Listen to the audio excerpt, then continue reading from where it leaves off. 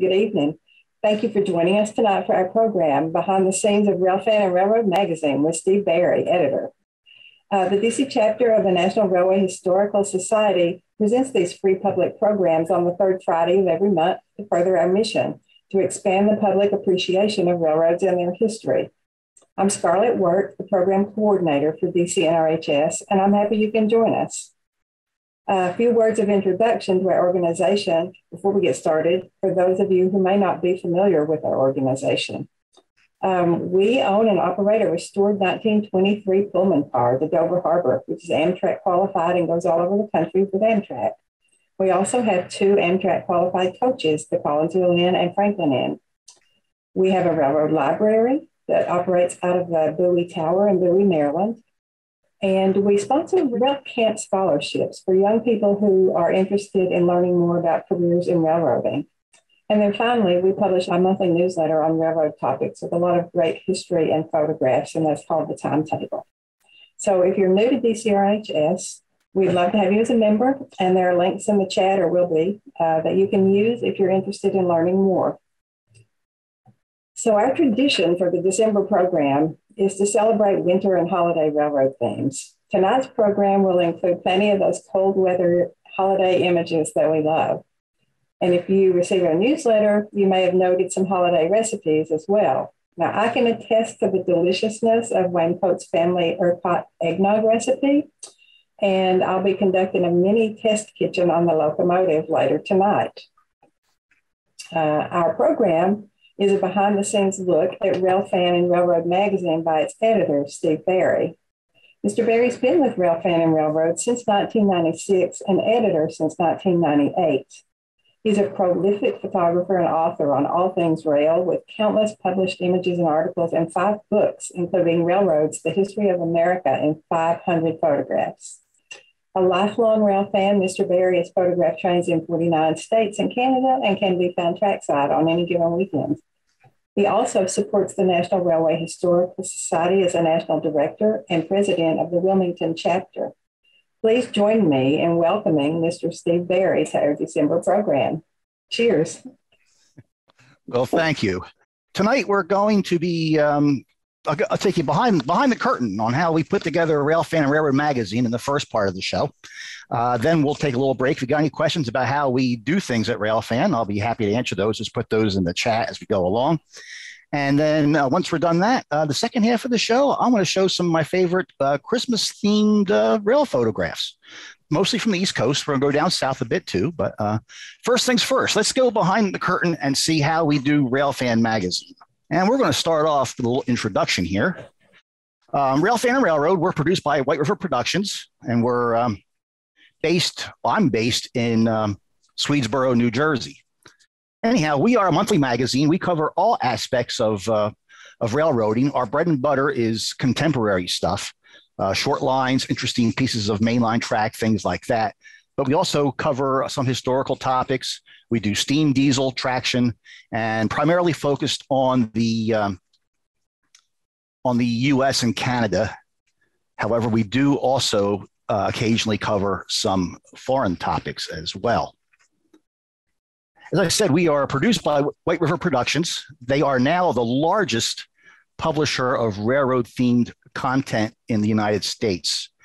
We have all these commercial magazines that we're doing, including Railroad Model Craftsman, Model Railroad News, Passenger Train Journal, Trains and Railroads of the Past, HO Collector, O-Scale Trains, the Narrow Gauge Gazette, and our Railroads Illustrated Annual. And since this slide was made up, we have also added Rail Pace news magazine to the roster, and Diesel Era as well. So we have all those magazines.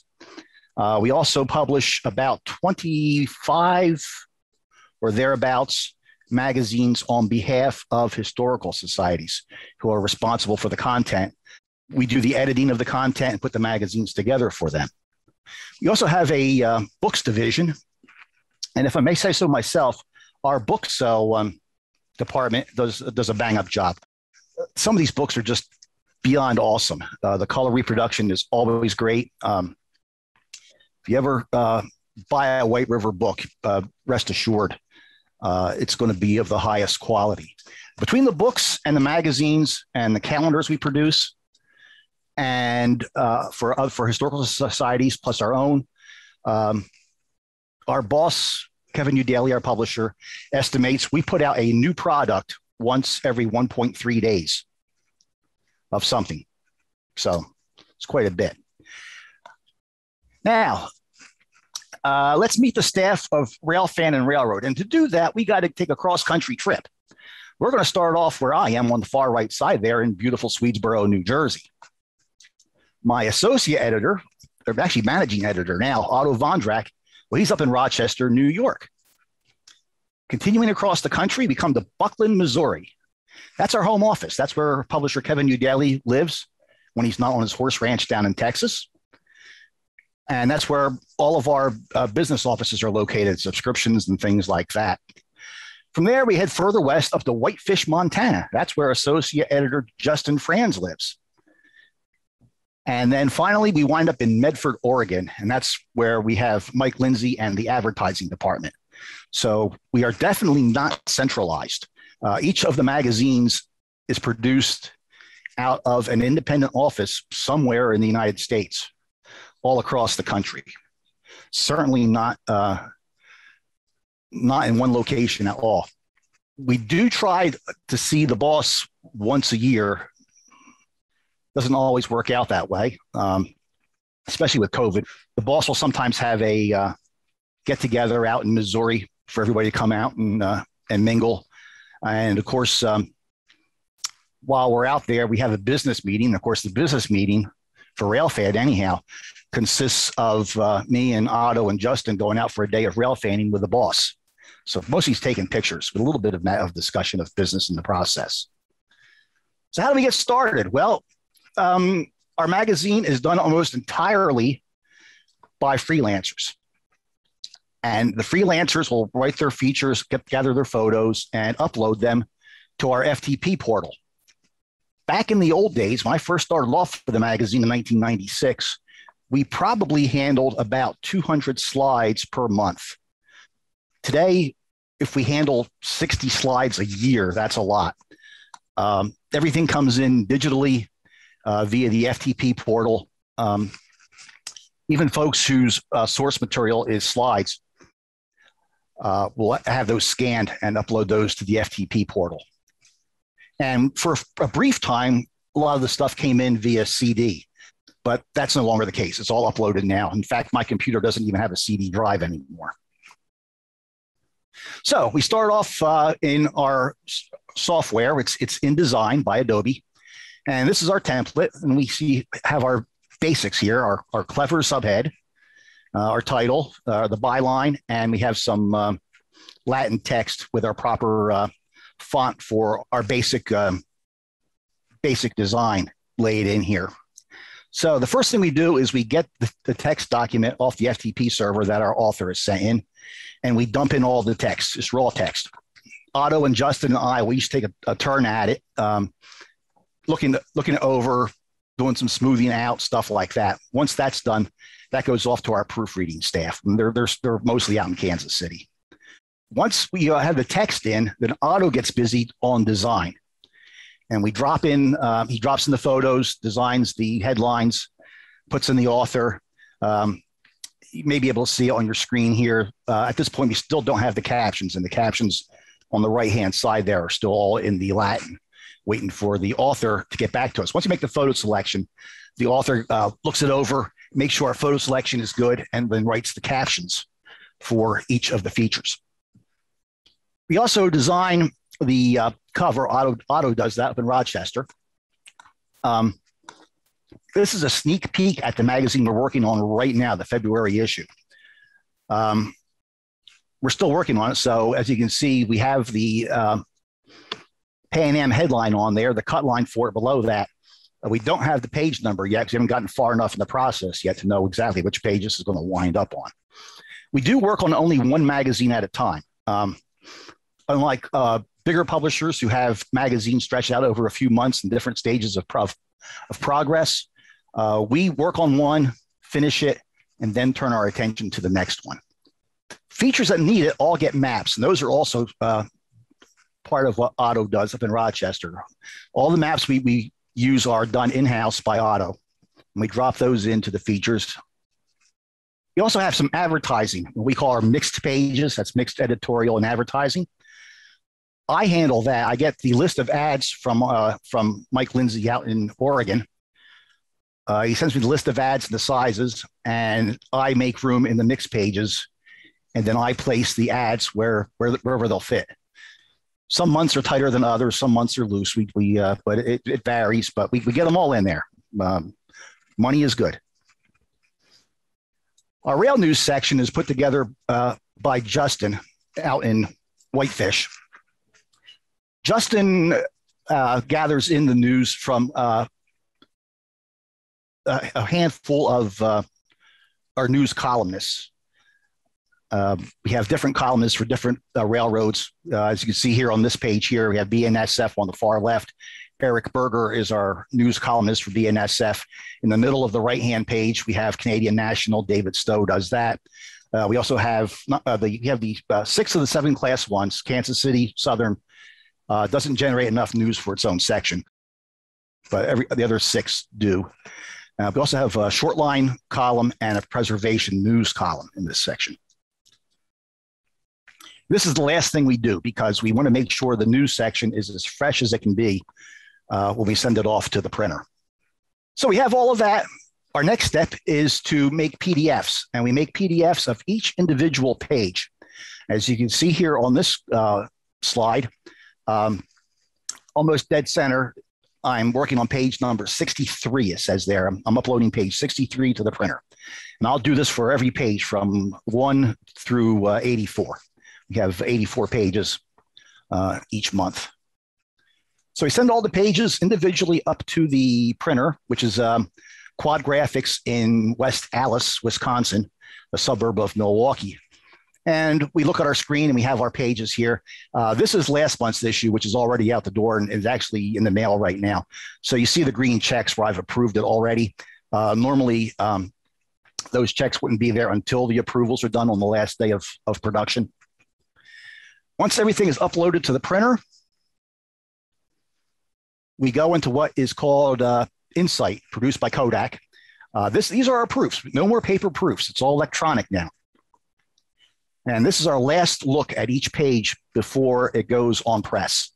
Down at the bottom of the screen, you'll see a green bar there. That's because I've approved this. This is last month's cover.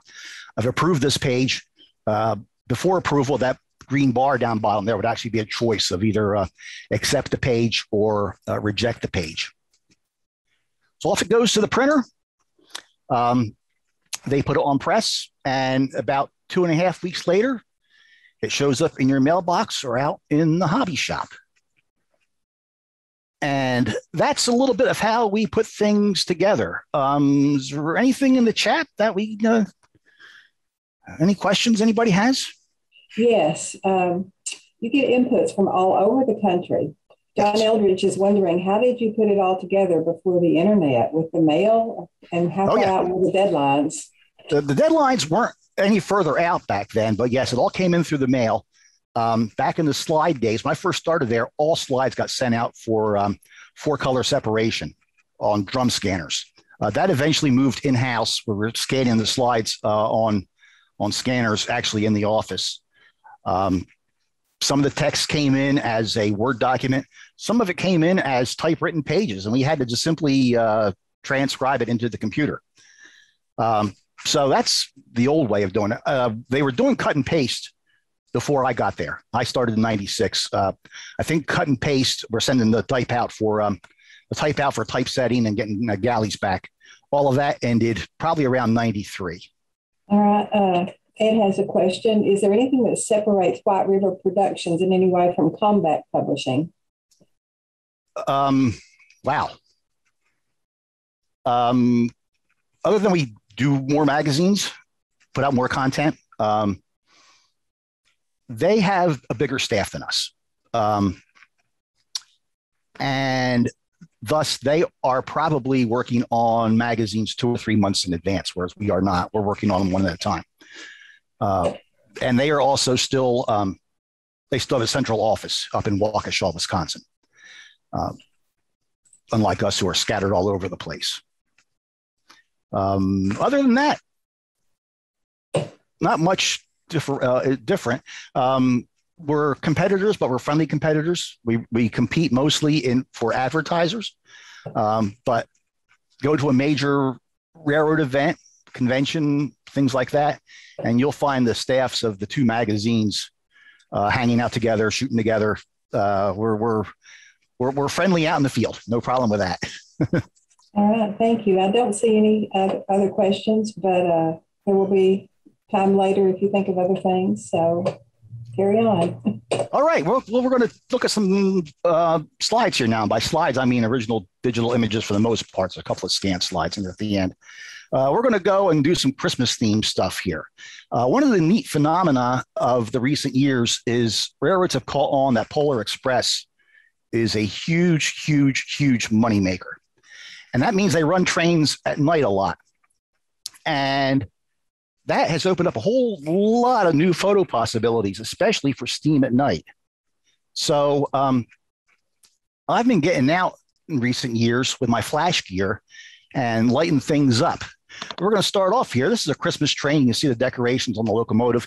This is a Christmas train on the Northern Central, formerly Steam in the History. That's their brand new 1860s 440 there, coming through the tastefully named town of Railroad, Pennsylvania.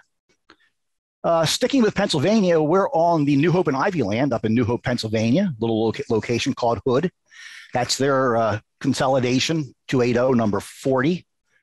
And Hood's a cool place to shoot. There's a lot of neat buildings and things like that around there. This is another view at Hood. The bridge you just saw in the last shot is just ahead of the locomotive here. And another view at Hood.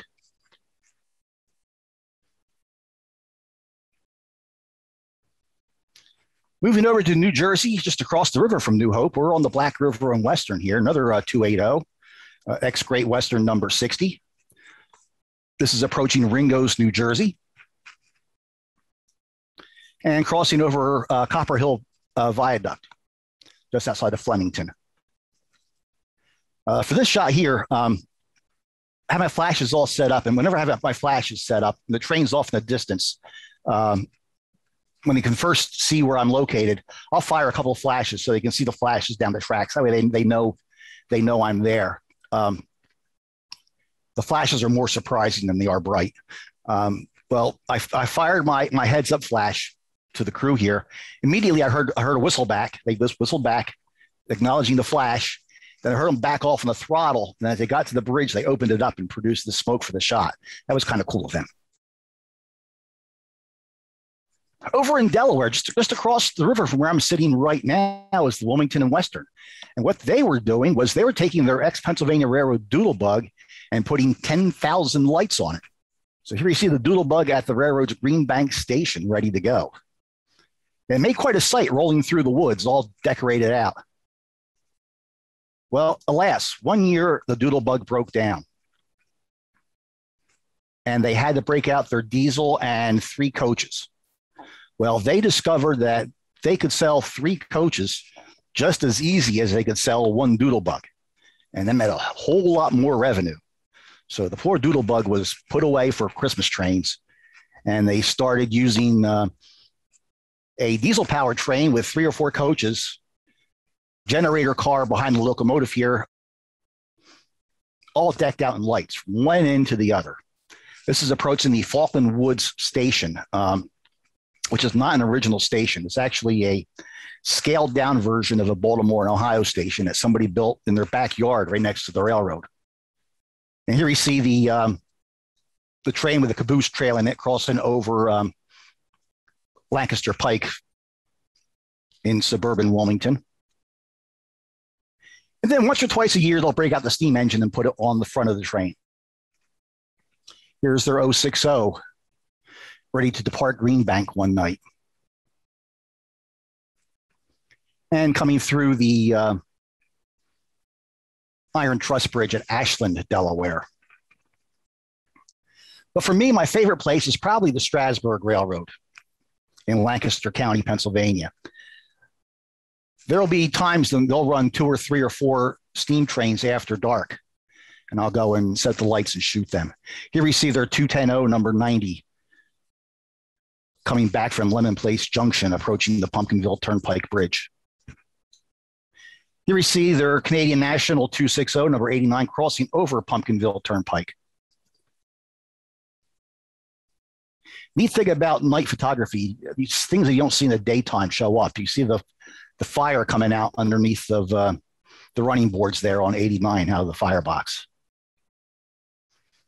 Here's their 480, number 475, ex-Norfolk and Western, approaching the cemetery at Carpenter's Crossing. And here we are in the cemetery. This is a shot that, this isn't quite perfect. There's still some ways I would tweak it, but it's a hard shot to light up because there's just so much acreage to light up here. I will get this one of these days. I'll get it right. And here's number 90 at the online picnic grove at Groff's Grove.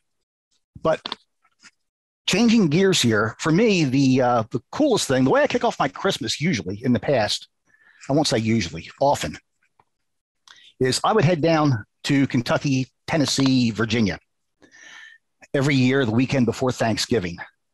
That is when CSX, and prior to it, the Clinchfield Railroad runs its Santa trains. The first Santa train ran in 1943, and it was mostly to distribute gifts online to some of the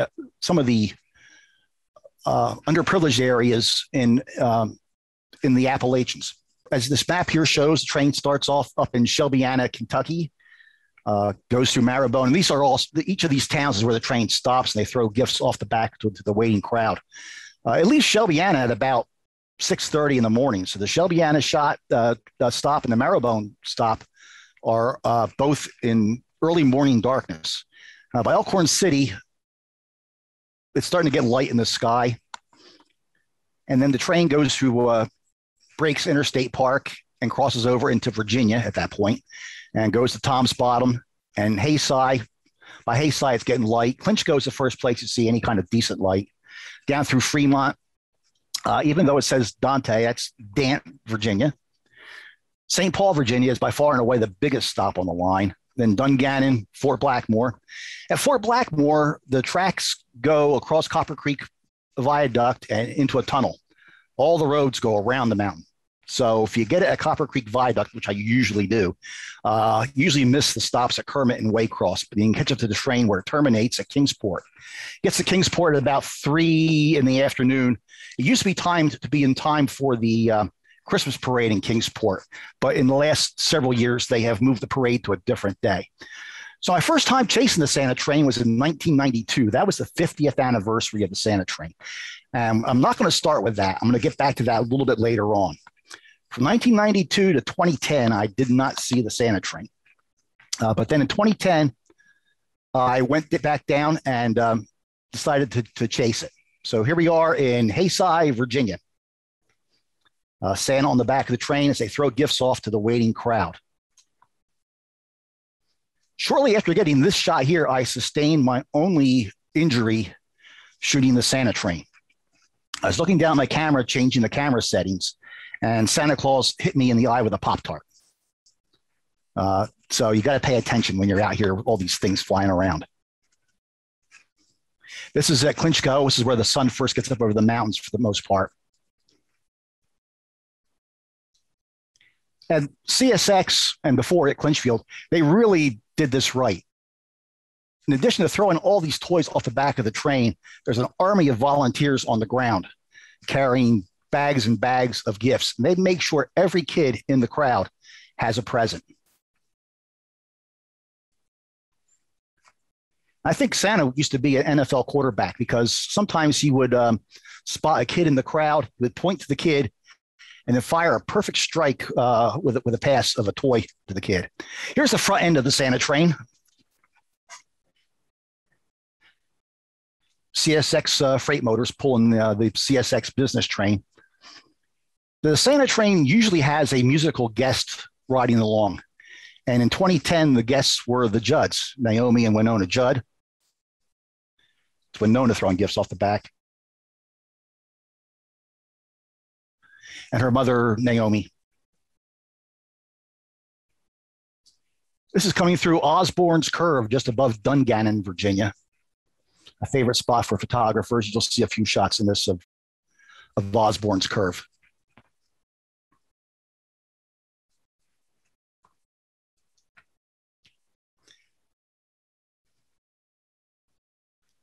And this is stopping at Fort Blackmore. There's a convenient overpass right next to the Santa stop. And you see the line of cars extending up the road there to the left. People have come down to the tracks to see Santa. You'll notice that CSX has one of their business train F40s as a second unit. Until recently, they didn't use an F40 on the front as the front unit on the train. They used a typical narrow nose freight motor for visibility, so the crew could see down along the side of the engine better, approaching the crowds. And this is Copper Creek Viaduct near Spears Ferry, Virginia. I didn't get back down there again until 2014. And here we are at Hayside again with the 2014 train. You see the number of toys coming off the back here. Literally tons of toys, all donated by Food City, the supermarket chain down there. And this is at Hayside. This is one of the smaller crowds. Hayside is a small stop. The crowds are usually much larger than this at each of the stops. Where the guy is standing over on the right-hand side of with the orange pullover hat, that's where I was standing when I had my Pop-Tart incident a few years before. Coming out of Clinchport, Santa Claus riding the observation car, Clinchco rather.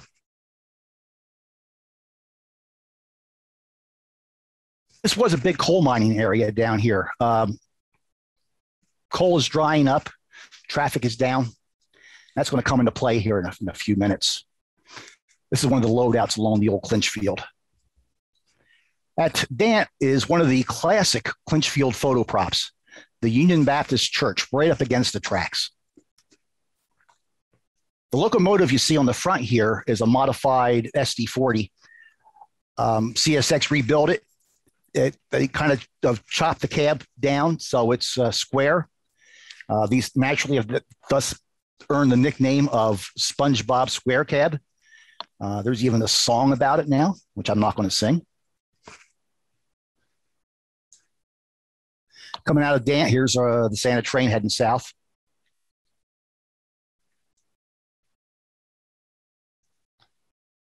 And back in St. Paul.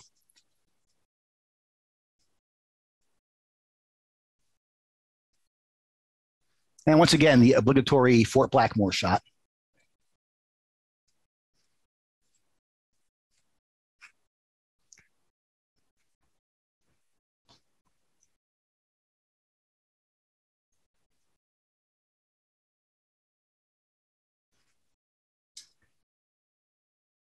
And once again, you can see the crowd here gathered around the back. This was 2014. I wasn't planning on going back down to the Clinchfield again until 2016. However, mid-year 2015, CSX embargoed the entire Clinchfield. Coal traffic was down. They didn't need it anymore. They did announce, though, that the Santa train would run in 2015. So figuring that might be the last chance I would be able to chase the Santa train, I went back down there in 2015. Now, the problem was I had already agreed to do a program for the Lancaster chapter NRHS on Friday night before the train ran on Saturday morning in Lancaster, Pennsylvania. So I finished my program in Lancaster, hopped in the car, drove straight through to Elkhorn City, Kentucky, to Breaks Interstate Park, and arrived at Pool Point in Breaks Interstate Park about 20 minutes before the train got there.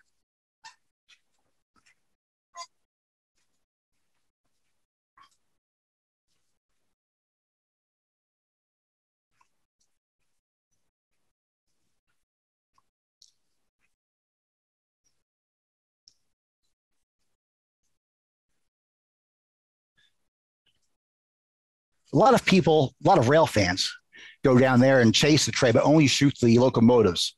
I always made sure to get to the back of the train each time and shoot the where all the fun is at the back, where Santa and the kids and everything. Here we are back at the Union Baptist Church in Dant.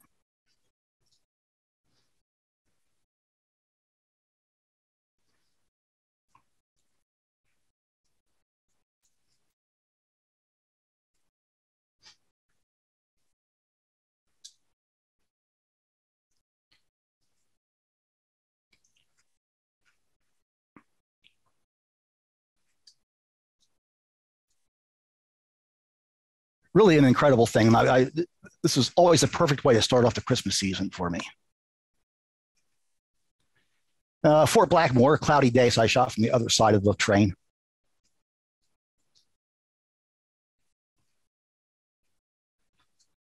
And then crossing Copper Creek, Clinchfield overhead, ex-Southern Railway down below here that I'm standing on. Part of Norfolk Southern now. From there, like I said, the train goes through the mountain, the roads go around the mountain, so I didn't catch up with the train again until it was crossing over the Holston River approaching Knoxville. Well, lo and behold, traffic picked up again, and the Clinchfield was reopened. So that meant that I was back down there again in 2017. Now I'll get back to 2017. That was the 75th anniversary. We'll come back to that. We'll skip ahead to 2019, which was the last year the train ran. It didn't run at all in 2020 or 2021 because of COVID. Here we see the train just before sunrise coming into Elkhorn City, Kentucky. And by now they've lifted their ban on the F-40s leading the train. And you see one of the business train F-40s on the point here. This was the first year I had a chance to actually ride the train. Here I'm on the back of the train at the stop at Hayside. And the reason I was riding the train was because a friend of mine is actually in the band that was the musical guest in 2019. Coming out of Clinchco. And once again, you got to do the shot at the Union Baptist Church in Dant. The musical guest that year was Marty Stewart and his fabulous superlatives.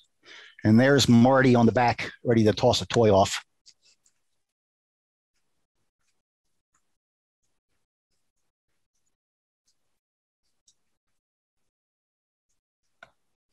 That's Marty's bass player, one of the superlatives. That's Professor Chris Scruggs.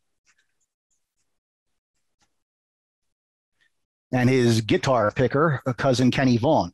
My friend is the drummer in the band, Harry Stinson. Unfortunately, Harry's mother passed away 2 days before the train ran, and he couldn't make the trip.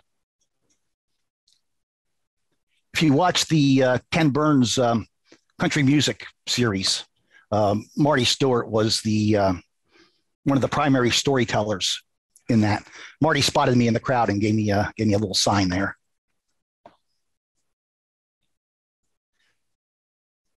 And here we are coming into Dungannon. It wasn't the best weather day, that's for sure.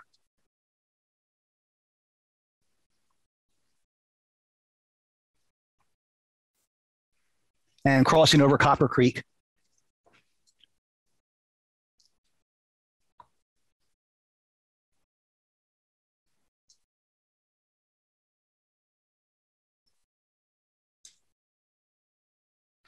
And arriving in Kingsport as Marty getting off the train.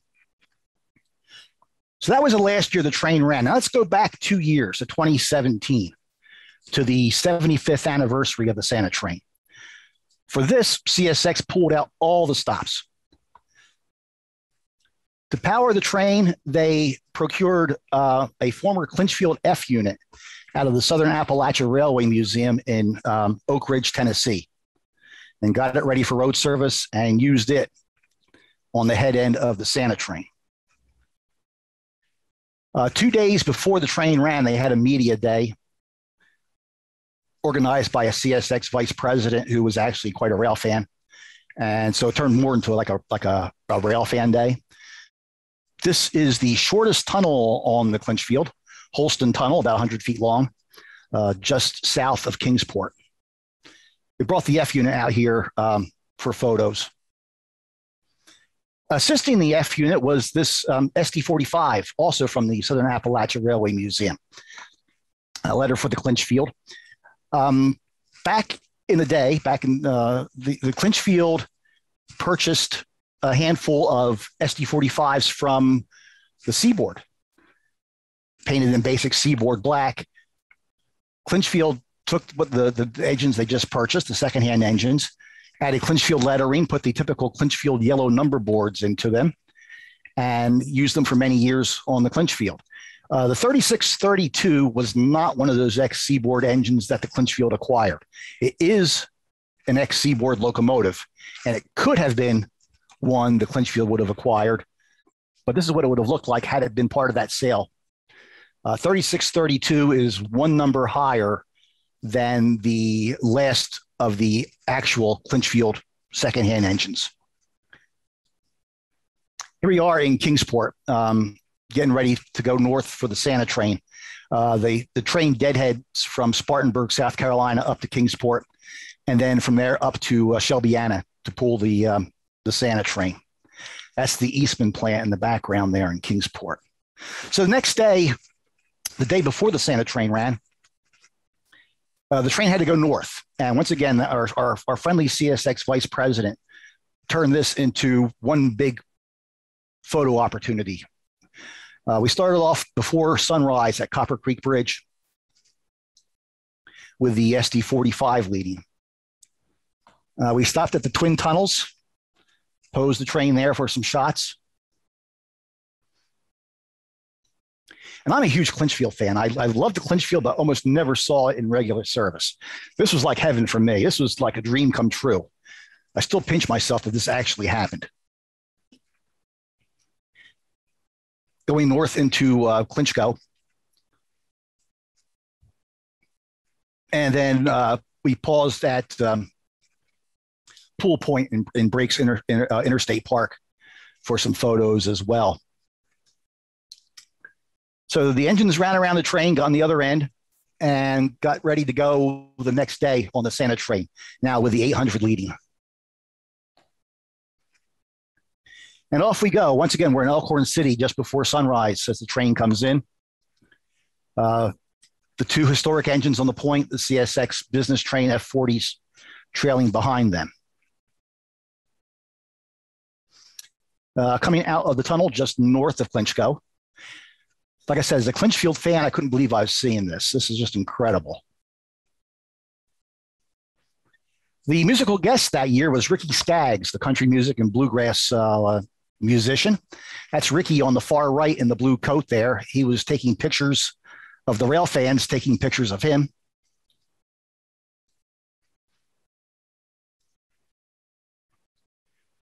Once again, we're coming out of Clinchco here. And of course, you got to do Dant. So there's the Union Baptist Church in Dant.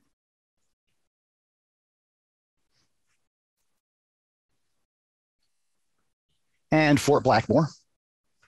Now, the train got into Kingsport. They unloaded all the stuff they needed to unload. It had to deadhead down to Spartanburg, South Carolina that night. And there is a classic shot on the Clinchfield down below Kingsport at the Toe River Baptist Church in Huntsdale, South Carolina. I really wanted to get a shot of the F unit going past the church there. I was going to take my lights down there, set them up, and shoot the train as it went by. Well, unfortunately, CSX decided that the F40s had to lead the train going south down to Spartanburg. However, our friendly CSX vice president said, wait a minute, he says, I think I can get you the Huntdale shot.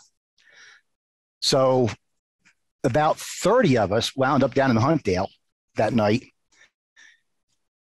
And the F40s pulled up and they stopped, and we got shots of them with the Baptist church in the background. That is not snow, that's rain coming down.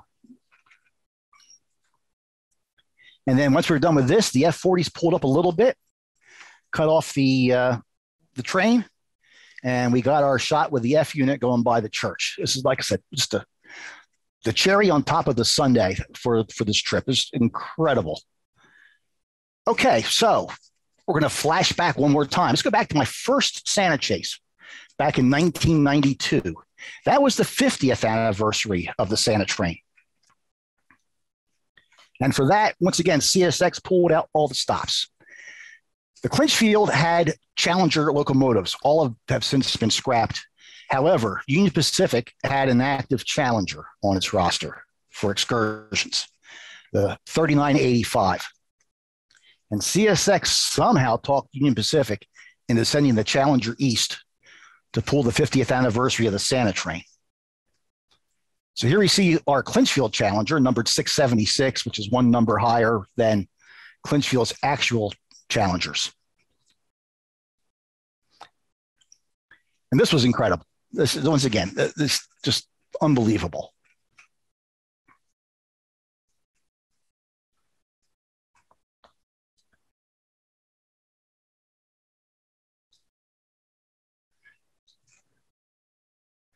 Gloomy, gloomy, gloomy day. And I was shooting on Kodachrome 200. And even that was a little bit, not quite fast enough to capture some of this stuff. Just a dark day. Here you see the train coming out of the tunnel in Joaquinville, Virginia.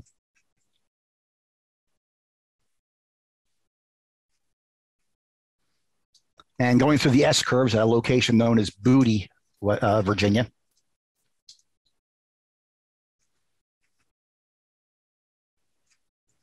And we're back at Osborne's curve at Dungannon. You've seen a couple of shots here with diesels before.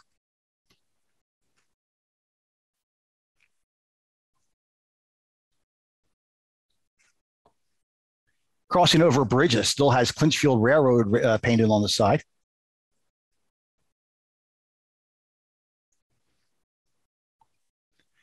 And they posed the train on Copper Creek Viaduct for a few shots.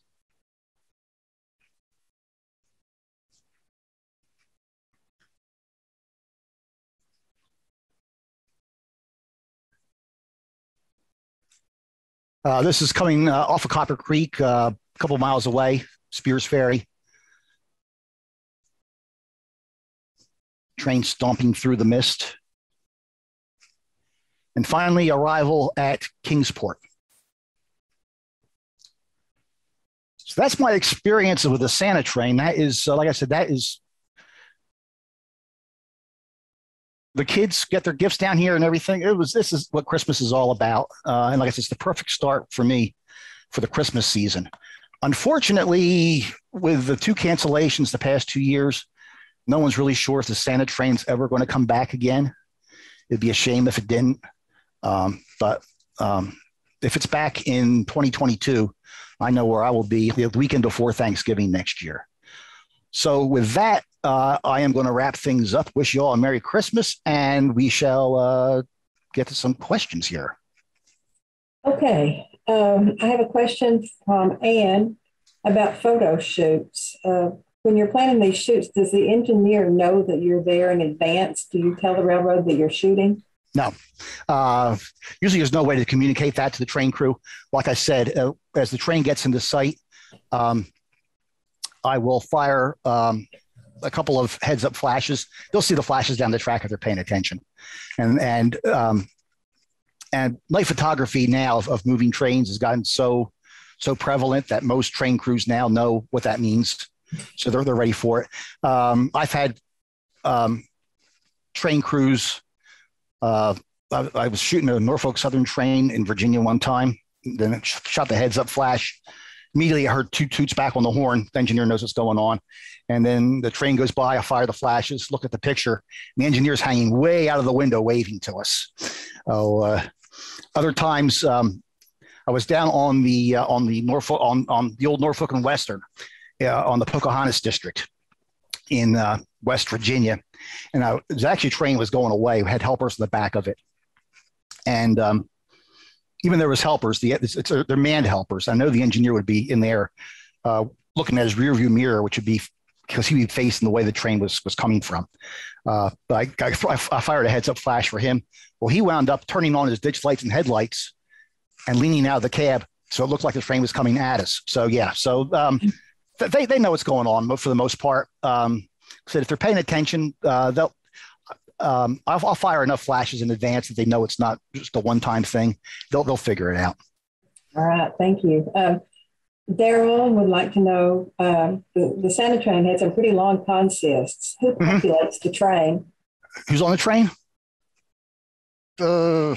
Yes. CSX officials for the most part, local officials, no general public. But the first 4 or 5 cars at the rear of the train are just wall-to-wall boxes of toys and presents and wrapping paper and everything else. Like I said, there's tons of stuff, and there's a human conveyor belt constantly shuffling full boxes to the back of the train and empty boxes up to the front of the train. Okay. From Ann, since you've shot multiple Santa trains many times, have you ever done a photo collage of all the various engines at similar locations? I have not. I haven't. I don't think I've shot all of the all the trains at the same location every year. I think there's gaps among locations as you go through the years. I try to vary things up. Dant would be the closest, but I didn't get the steam train at Dant at the church, and I didn't get the 2010 train at Dant. All right. I'm not seeing other questions. Have I missed any? All right, John Calgill suggests that we do a photo shoot with the DCNRHS. I'm not sure if you're thinking Santa train or what, but we can follow up on that. There are photo shoots to be had. Done. All right. We have any further questions for Steve? Okay. Well, Steve, I want to thank you for a great program. Those images are like nothing I've ever seen. What a great way to go into the rest of the holiday season. Those photos are breathtaking. Thank you. Yeah, and a lot of those places look kind of close to home to me. So thank you again for making the time to be with us tonight and for sharing your work with us. Hey, you're welcome. So I just want to remind everybody that our programs are available on YouTube. So if you really love these photos, you'll be able to see them in a couple of weeks in a YouTube recording. And if you've missed any, like I had this summer, they're all out there on the DCNRHS YouTube channel. So avail yourself of that.